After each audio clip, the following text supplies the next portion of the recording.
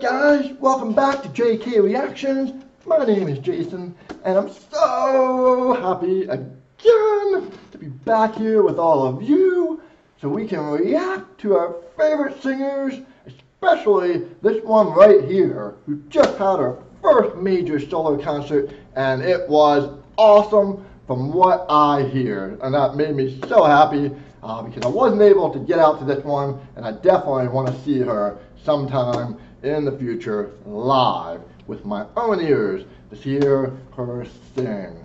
So this one here was probably the most requested one that everybody's like, oh my god, you have to watch this. This is Regine, who is going to be singing with Katrina in a duet, and I think it's going to be Araw Gabi. I think I pronounced that right. Araw Gabi, which is a song in Tagalog. I think it was one of her biggest ones. And so they're going to be singing together. I'm so happy to hear Regine came and did this with her. So without further ado, let's go ahead and react. Katrina Velarde, first major solo, Regine, Araw Gabi. Ito po, itong next song naman po na to. Ito po yung madalas talagang nire-request sa akin sa music hall. Siyempre, mahal na mahal natin ang ating Reyna, ang ating Queen, at ang ating songbird. So, this is Araw Gabi. Baby! Where's Regine?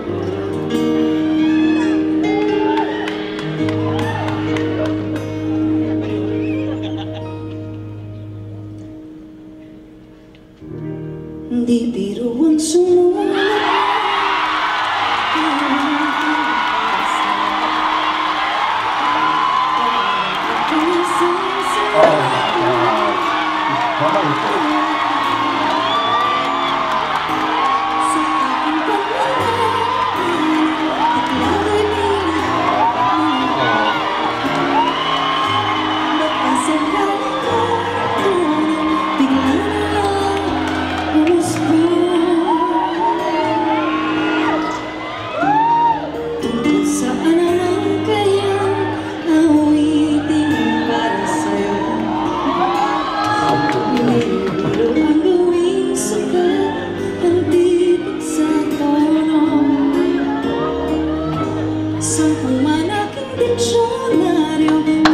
How awesome is that?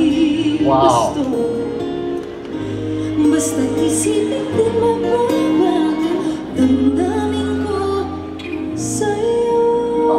I didn't get myself to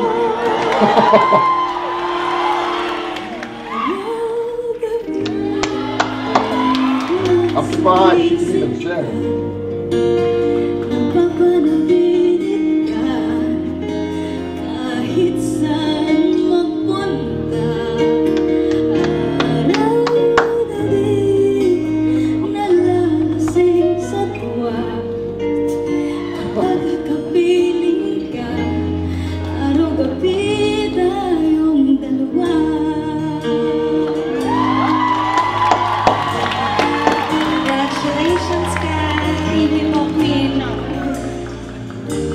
Biruin mo na sabi ko, ang nais kong ipahati. Dapat mo lamang mamatid, laman itong bibig. Tila sampo pang awitin ang natapos kong likhain.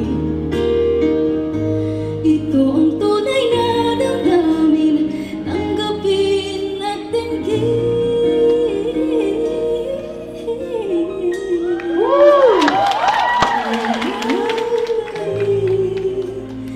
Nasa isip ka, napapanaginip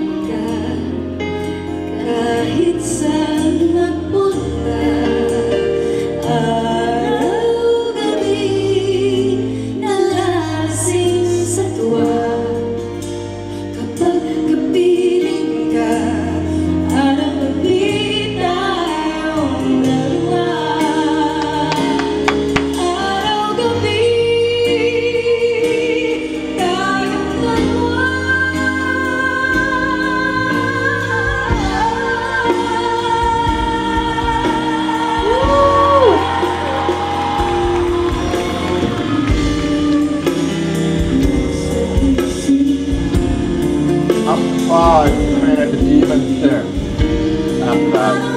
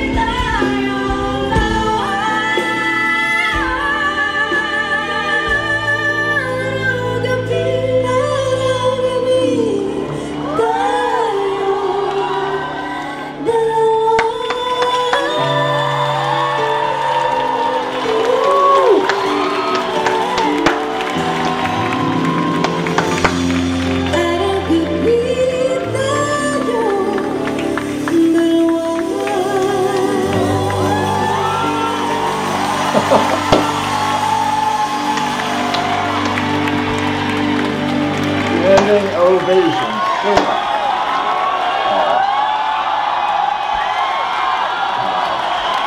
Congratulations to you, Kat.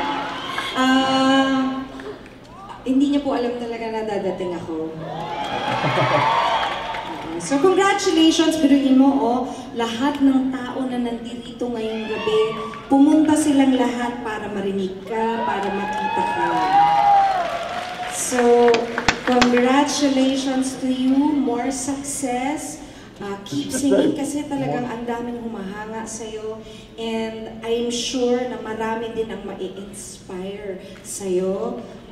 Hindi lang sa galing mong kumanta, kundi dahil sa you're a very good person, a very good mom. Ayan. Alam ko kasi yung storya niya kinuwento sa akin ni Angeli. So, and you're very hardworking. Thank you po. At isa lang ang maipapayo ko sa'yo, sweetheart. Don't be afraid. Don't be afraid to be successful. Okay? Don't be afraid. Because, alam mo, yung mga nakakarating sa mga kung saan man, dyan sa Quiapo, itinatakda yun ng Panginoon. Kumbaga, ipinibigay yun sa atin. So don't be afraid. It's okay. Thank you po. Thank you. Baliw na baliw po ang mga bakla. Ang mga mamushi. Marami bang bakla dito? Maraming bakla. Ang dami po nila, 100% po. Ay, madami ng bakla. Anyway, Kat, thank you very much for letting me sing with ang liit mo lang pala tao. No, thank you so much. Nagulat ako. Maraming Yung mga diamonds mo napunta lahat sa akin. Mga kaibigan, palakpakan po natin muli. Sikat! Sikat talaga po siya. Thank you po. Katrina Velarde, ladies and gentlemen. Our Queen, Regine! Regine!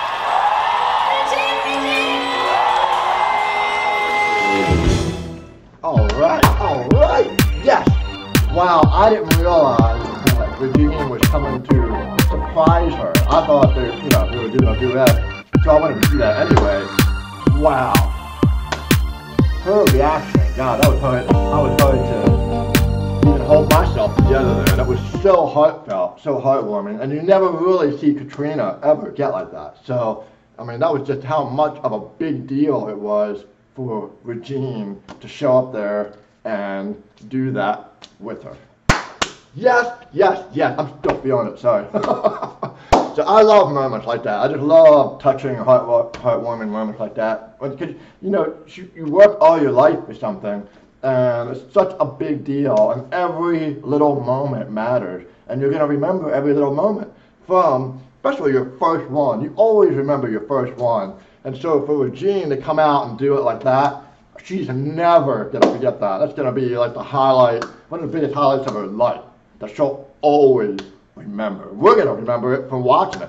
So thank you for recommending that. That surprised me too. That kind of caught me off guard. But it was awesome, awesome, awesome, awesome, awesome. And I can't believe she could even sing after that. So I guess she at least held herself together enough that her voice wasn't affected, because if you really start crying, it's hard to kind of sing the same right after.